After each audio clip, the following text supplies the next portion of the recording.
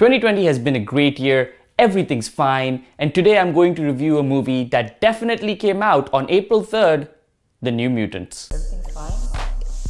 This is the newest movie in the X-Men franchise, but it's a spin-off much like Deadpool. The movie was originally meant to come out 2 years ago, but has been delayed 3 times since, which is why it definitely came out on April 3rd. Can you even imagine a world where this gets delayed? Like, what would even be the reason? This movie is surprisingly above average. It kind of works as a horror film for young people, though it starts to kind of lose a little steam in the third act when it turns into an actual action film. Some parts of this movie are unrealistic. For example, the idea that kids are separated from their parents and put in cages. This would never happen in the real world.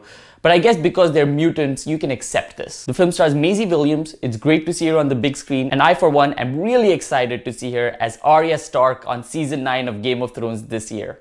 I am so glad the makers decided that this story needed one more season so they don't forget everything and they could wrap everything up in a very satisfying way for everyone. Everything's fine. This is so great. Overall, I would say this is a good time to go watch a horror film. Why not get a little scared, be afraid to step out of your house? We need that right now. This is a horror film for younger people, the youngest are most vulnerable, older people will be just fine, which is of course true when it comes to most things. The only problem is, I can't believe Disney put this movie out to die.